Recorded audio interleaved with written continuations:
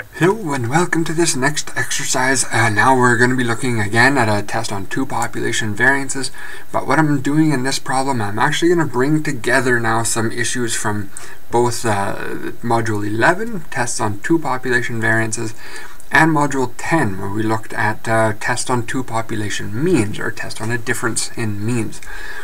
Both of these tests give us different information about these two distributions. A test on means tells us where do these distributions lie relative to one another. Are their means the same? So are they sitting on top of each other?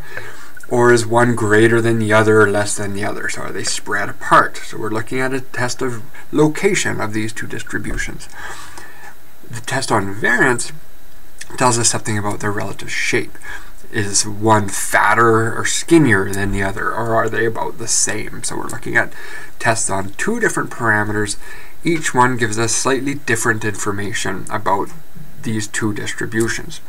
So I'm probably going to do this one in two videos because A and B are looking at the test on variance, and finally C and D, that's looking at the test on mean. So I'll separate this problem into two just to keep the videos relatively short. Okay, so let's get into it. Here, this is kind of themed after a recent problem we had in our own office building. Modern office buildings often have high-tech centralized heating and cooling systems. These can greatly improve energy efficiency if they're used properly.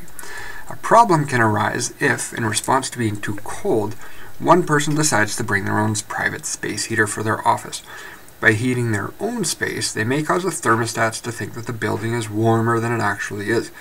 The result is that the heating system fails to turn on in one area because the other area is being heated by a different source. The result is that others become cold, causing them to all bring their own space heaters, and the problem continues. Okay, now let's get into some statistics. So, in the first section, so we're taking measurements in two different sections of the building. In the first section, the average temperature across 15 locations was 20.8 degrees Celsius with a standard deviation of 2.8. In the second location, the average temperature across 21 locations was 18 degrees Celsius as well, with a standard deviation of 1.9. So here we have these two sample distributions. We have a sample mean and standard deviation of one, sample mean and standard deviation of the other. Now let's compare them. So the first thing we'll do, we'll develop a test to determine if there's a difference between the two, a difference in the variance between the two sections. So here's our test for a difference in the variance. So a difference, this sounds to me like we're doing a two-tailed test. So it doesn't say anywhere that we're looking to see that one is warmer or colder or has a larger variance or lower variance. We're just testing to see if there's a difference. So this is going to be just something like this. The variance of population 1 is equal to the variance of population 2. Or it's not equal to the variance of population 2. We'll perform this test at the alpha 05 level of significance. Now, when we calculate the test statistic, remember, these test statistics, due to the limitations of the distribution tables, these test statistics are set up such that the sample variance in the numerator is the greater of the two. It's the larger one of those two sample variances. So this determines for us which population is going to be 1 and which population is going to be 2.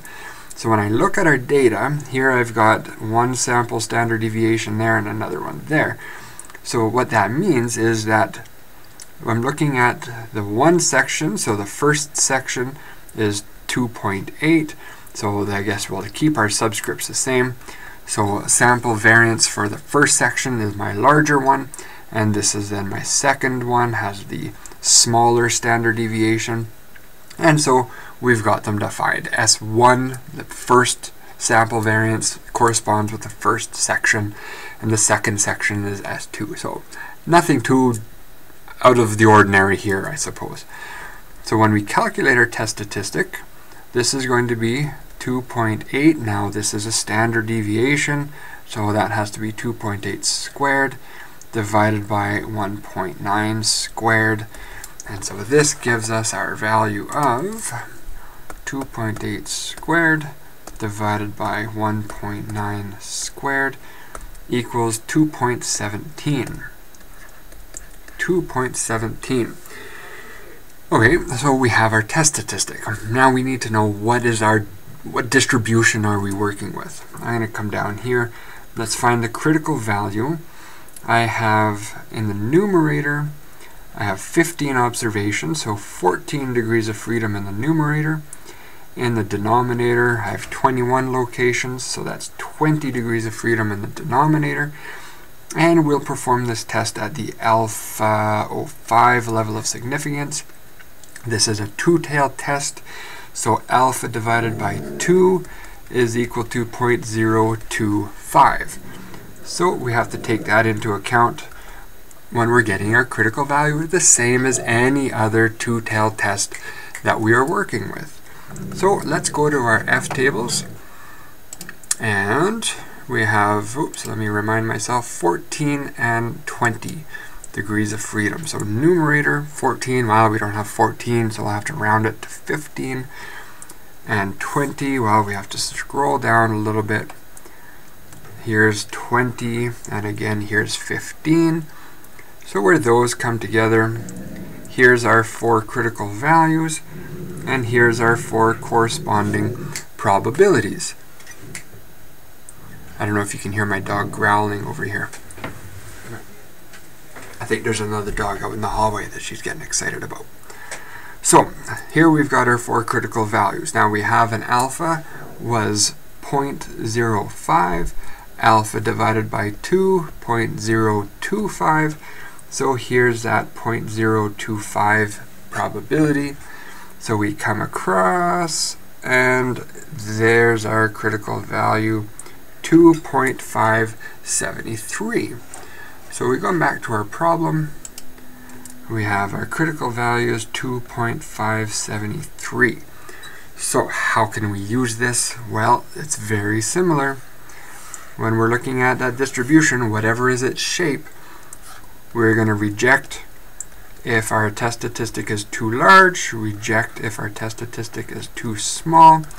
Now, because of how we have formulated our test statistic, we know it's formulated in a way that it will always fall to the upper side of the distribution. So here that critical value is 2.573. Our test statistic is 2.17. Given that 0 is down here, 2.17 is somewhere in this space here. So this falls into our do not reject space using the critical value approach. Now let's go back and use our p-value approach. So we already know, as far as our test on variances go, we do not reject. I have insufficient evidence to show that there's a difference in the variance of temperatures between these two locations. Let's do our p-value approach. So my test statistic, I need this value here, 2.17. Coming back to our F distribution, 2.17. 2.17 lies right in between here, well, somewhere in between those two values. So these are the two probabilities of interest. If my test statistic lies between these two critical values, then my probability of interest lies between these two probabilities. Just like every other two-tailed test that we've done, our p-value is going to be those probabilities times 2. So this is going to be between 0.2 and 0.1. So if I come back to my problem, I'll have a p-value that is less than 0.2 and greater than 0.1. And again, that's consistent with our conclusion using the critical value approach.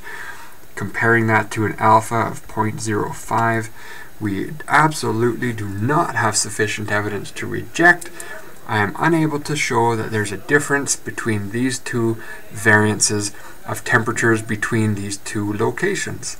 Okay, so that's it for our test on variance.